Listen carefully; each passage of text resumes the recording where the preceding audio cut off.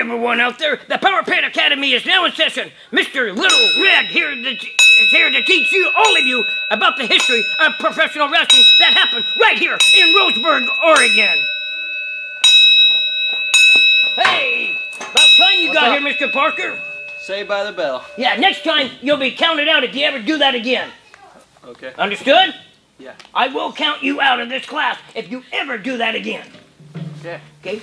Now put your phone away, sit down, and shut up. Big Money Mike, yeah, I see you back there too. Take your money, take it, wad it up, put it in your pocket, sit down, and shut up, and listen, because what I'm going to teach you, you're going to want to learn. And as for you, Ike Van Dyke, I know you're excited. I know you want to learn this. Please, just sit down, okay? I know you're excited. We'll get you there, okay? I promise you. Big Money, hey, I hear you back there. I wasn't hired by the board of directors. I was hired by the board of directors, not by you. So I don't care what you got to say. Sit down, be quiet, open your eyes, open your ears, and we'll go from there. Class is now in session at the Power Pit Academy. Hey, Mr. Parker. Whoa, whoa. Hey, wake up. Wake up. Get off your phone. I'm on get off. Snapchat. Hey, get off your phone. I'm on Snapchat. I don't care. Add Turn it me off. on Snapchat, hey, by the way. Hey, turn it off. Put it away. You're here to learn. You're here to learn the history of pro wrestling that happened in Roseburg. You're not going to worry about your phone. The women will still be there when you get back, okay? This is only going to be... Hey, put that away. Okay. Put that away. Knock it off. I want you to pay attention. I just wanted to post a snap. Hey, I want you to pay attention, okay? Okay. Now, at that time, in 1980, there was a feud going on between two gentlemen by the name of Roddy Piper and Playboy Buddy Rose. Wait. Hey, wait. What?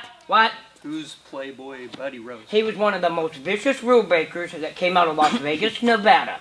That's where he was billed from. He was blonde-headed, weighed about 250, 260. And he was a vicious rule breaker, broke every rule in the book to win a match. He was taken on, at that time, Roddy Piper. Roddy Piper, hey, pay attention. Roddy Piper, listening. Roddy Piper and Buddy Rose had teamed up with Killer Tim Brooks and Ed Wiskowski in an 8-man tag. Who are they? Okay, they were Rose's tag team partners and friends. They were all friends. Piper and Killer Brooks ran around together right with Rose and Wiskowski. All four were friends at that time. They were friends. What happened was they got into an 8-man tag up in Portland, and Miss Q and Killer Tim Brooks got beat 1, 2, 3 in the middle of the ring, and it cost them the match. Well, Piper took offense to it, shoved Rose, Rose shoved him back, and a feud erupted out of that. And that's how they became enemies, right then and there on that spot. And they were having matches all over the place. On January, got it written down here, let me find it. Oh yes, here we go. Should I be taking notes? I want you to memorize this. You don't need to take notes. I want you to memorize what I'm about to tell you, okay? The reason I want you to memorize it, so you'll be able to entertain the fans. Hey, get off your phone! Someone just snapped me. Hey, I don't care. Put your phone down. Your phone is not your life. See, it is.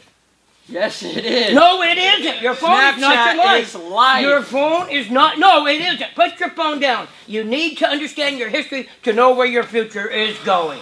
Okay? Now, on January 22nd, they met one another in a steel cage match. And it was a real barn burner of a match. They were going back and forth, brawling, smashing each other into the cage. Nobody knew what was going to happen, what the outcome was going to be. Who won? Okay, I'm getting to that point. They were brawling. You just spit on me. I did not spit on you, Mr. Parker. Now pay attention up here. Okay. Man, oh Lord. Pay attention up here. I'm getting fed up with your stupid questions. Now listen to me. How are they stupid? Well, you should know some of this since you're in the business now. You need to learn your history to get from point A to point B. Got it? Okay. All right, now you listen. Now, Piper and Rose, like I said, they brawled in the middle of that ring with Piper finally coming out on top. When was this again? January 22nd, 1980. 40 years ago. See, this is why I should be taking notes. Why? Well, you don't even... I don't have any paper now, so you gotta give me some. Oh. I can't remember all this. You will remember. You will remember this. I guarantee. You will stick with me. You will remember this, okay? Okay. You will remember this. I still need some paper. Oh! I'll get you some paper in a minute, all right? Just pay attention. Roddy Piper eventually won that match. Both men bled. The crowd... I need a pencil, too. Oh. Whoa there. Enough! Hey, is Enough! this break time? I am trying to teach you something, and you are making it more difficult than it has to be. Hey, get off your phone! Put the phone away! I thought this said to was women. break time. I'll tell you when it's break time, Mr. Parker. I will tell you when it's break time. Okay? Now you pay attention. Put that down now! Oh my. Jeez. Calm down there. Man, I'm trying to teach you something and you keep interrupting I me. need to idolize myself, you know. Oh. Idolize yourself? You've mean, only had one hair. match! Look at this hair, look at this Oh, body. Uh-huh, yeah, your sister got the looks, you got the hair. Yes, I know. I've heard all the jokes. Now you look up here, right now. I am telling you right now, I'm going to teach you this. Down. I am going to teach you this. If I have to beat it in your head and rubber stamp it on your forehead, I will! Isn't that against the law? No, it isn't in this classroom. Because you're going to learn, and you're going to learn now because I said so. Why are you only getting on to me? Isn't there more? Well, they're back there listening. Okay. I see Big Money Mike listening. I see Ike Van Dyke over there getting all excited and getting all fired up back there. Ike, calm down. I got this, okay? I promise you, I got this. Big Money, I take your money, put it back in your pocket. I don't care. Now, Mr. Parker, I'm trying to teach you something here, okay?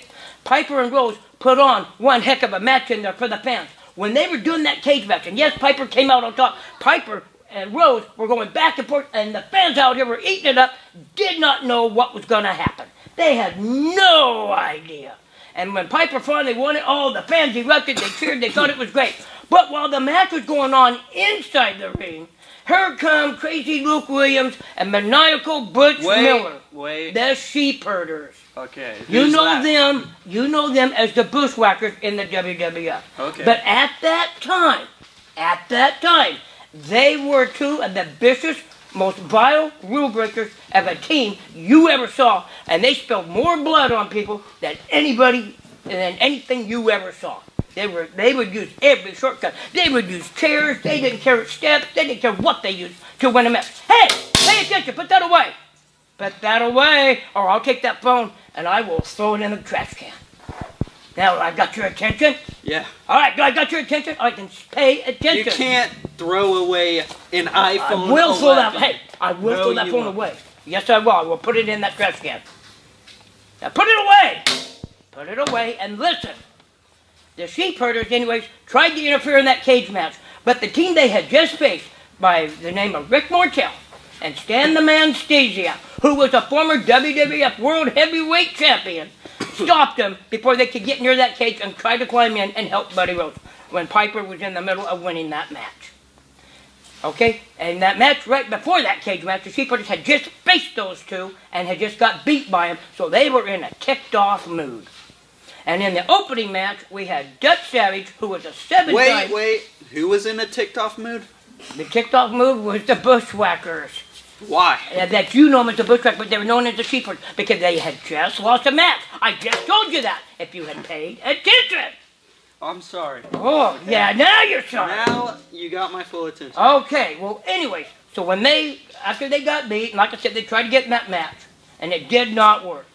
So, and all three of them got beat back to the dressing room. Rose still bleeding, and Piper was bleeding, and it was just chaotic, and the fans were into it. They were so into it because it was something they didn't know what was going to happen. It was unpredictable, and that's what pro wrestling is. It is unpredictable. You don't know what's going to happen, when it's going to happen, or how it's going to happen, and nobody knows who's going to win. Nobody knows who's going to lose, and that's what makes it fun for the fans and fun for the wrestlers because nobody knows. In the opening match, we had Dutch Savage take on Chris Cole. Yes, I know. Who was Dutch Savage? Dutch Savage was a 7-time Pacific Northwest heavyweight champion. He came up through, he started in 1958 and stayed through 1983, sometimes as a wrestler, sometimes as a referee. You kind of stuttered on those years, are you sure? Yes, I'm sure. He started in 1958. He came to Oregon in 1962 and stayed all the way through 1990.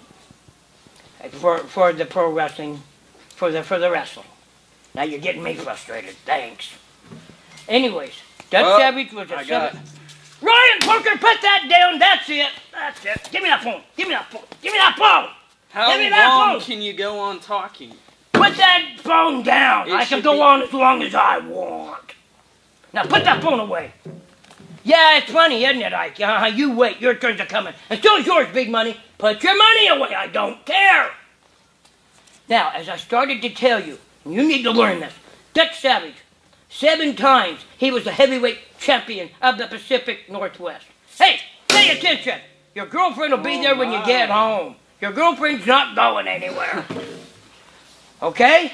Now, Dutch Savage, 7-time heavyweight champion, 12-time tag team champion. So I think he knew what he was doing in that ring, because he would never have won those titles, you know, without being a damn good wrestler. And that's what you are, Ryan. You've got that in you, but we got to bring it out of you, okay? This cocky attitude of yours and wanting to be on your phone all the time isn't going to get you anywhere. What you need is a persona, and to go show people in that ring and perform for that people in the ring, win or lose. Wait, I got a text message. What's the message? Give me the phone. No, you're not going to touch my phone. Give me the phone.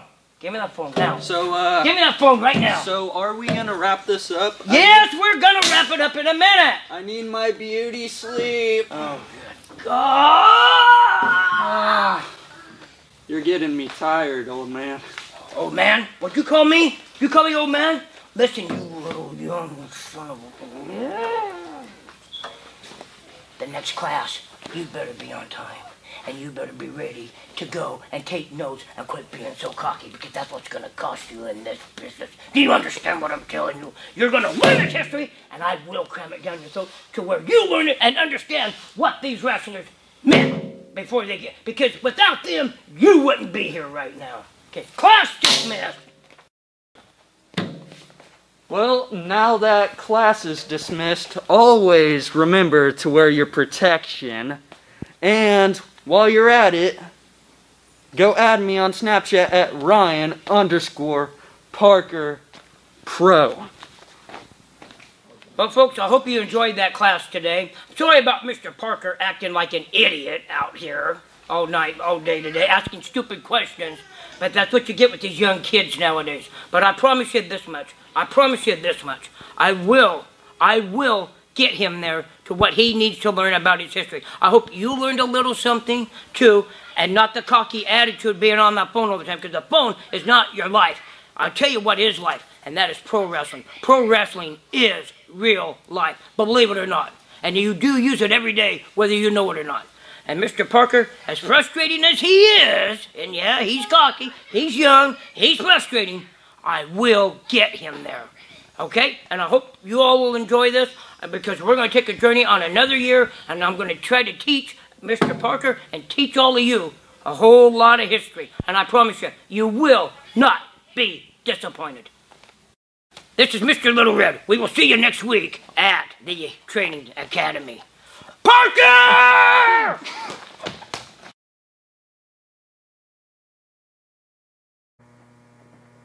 Wait, is this thing on? It is. I'm Big Money Mike's son. Chump change. Wait, do you hear that? That's my watch. Hurry up, go to YouTube, like and subscribe, hit that bell. Pit.pro Wrestling. It ain't funny without chump change money.